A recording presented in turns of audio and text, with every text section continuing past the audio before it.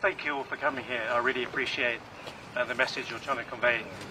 I would say to you all, I totally appreciate this has been a horrendous period for all staff, and I thank you all again for the incredible efforts you've made to keep the organisation afloat and to deliver to audiences. And the one thing I would say to you all is I'm absolutely determined. You know, it's been a rough few weeks for lots of people and the organisation. I'm absolutely determined to make this a better organisation for you all to work in, a better organisation to deliver to audiences, and to rebuild trust and pride in working here. And that's my job, and I'm going to get on with it. So thank you all very much, and I really appreciate you all coming out today. Thank you. Thank you very much.